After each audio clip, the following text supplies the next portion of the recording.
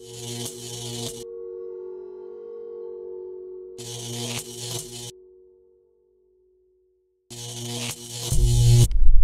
everyone, I'm gonna show you now how to adjust the angle of attack of the rear wing. To adjust the angle of attack on your R5 model, you need the small tool that comes in your package.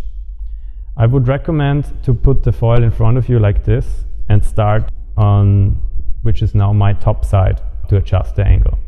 Use the tool clockwise till you're feeling a resistance. If you want to go maximum, go as max as you can, but do it with gentle. I wouldn't use force. I just use one finger and here I can feel it's max. When you have done that, you need to use the tool on the other side of the fuselage to tighten the screw. So the other screw is always used to tighten your angle you have adjusted on the top side. I'll make sure it's in here.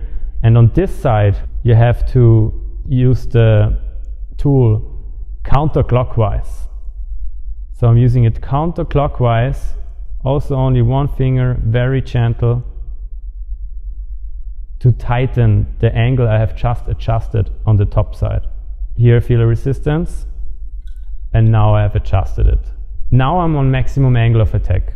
To reduce it, I have to open the tightening screw again, now clockwise, to open it, and now I'm gonna reduce the angle of attack. So what I'm gonna do is just move it a bit back,